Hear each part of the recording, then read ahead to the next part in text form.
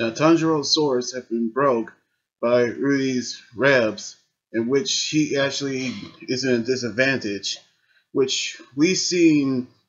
Inosuke actually saw Ginyo defeated the father, who actually told him that he's not one of the 12 demon moons. And during his irate behavior, he actually decided to tie him up on the tree. While meanwhile, we saw, Sensu actually trying to slow down the poison, which we saw Shinopu actually administrate the antidote for him, which she's actually impressed that he used the breathing technique to slow it down, in which we saw the rest of the Demon Slayers taking care of the other victims who almost transformed into spiders.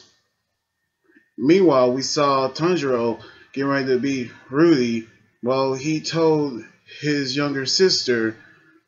to stand back while he used the Reb against him. But then Nezuko was actually set away by taking the Rebs for Tanjiro. And then we seen him trying to tend to her injuries, while we saw Rudy actually saw the bond that Tanjiro and Nezuko actually have, in which he actually took it out on his younger sister, who actually say that this is what he wanted, but he actually say the role that he gave his family didn't actually was fulfilled. So he actually told her to kill anyone who also trespassing the mountains, in which we actually seen Rudy asking Tanjiro to hand over Nezuko, in which he refused, in which we see him actually talking about the roles that he actually gave to his family,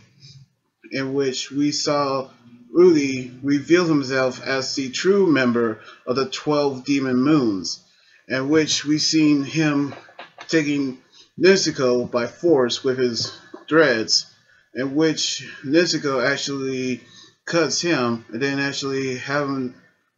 hang up on the tree by his dreads, which he actually cuts through to her, in which Tanjiro getting ready to fight Rudy after what he did to Nezuko, in which we see him using the 10th form constant flex on the dreads. But however, he can't cut through his neck because of the reps, in which he using his blood demon art cutting thread cage on Tanjiro,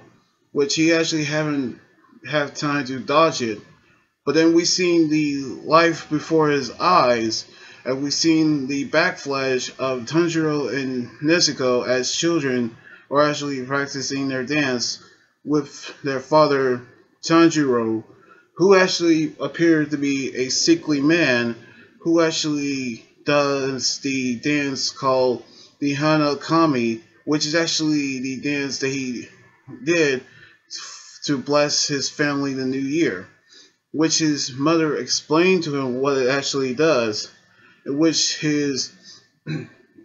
Kagura dance that he will actually do, which he passed down all of those to him, in which his family actually used fire for his dance, in which Tanjiro decided to use that technique, which he actually called his technique called the Hanokami Kagura dance, which he actually used fire now, which is actually pretty cool, against Rudy, in which he using the flames to cut through the threads, which he used based from his father, as he used the fire to cut through the reps and get ready to cut down Rudy, which Nezuko actually have encouraging words from their mother to help Tanjiro. And so she using her first blood demon art, exploding blood,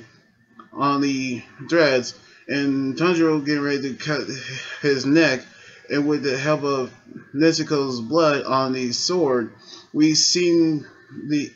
cutting actually happens with the fire technique.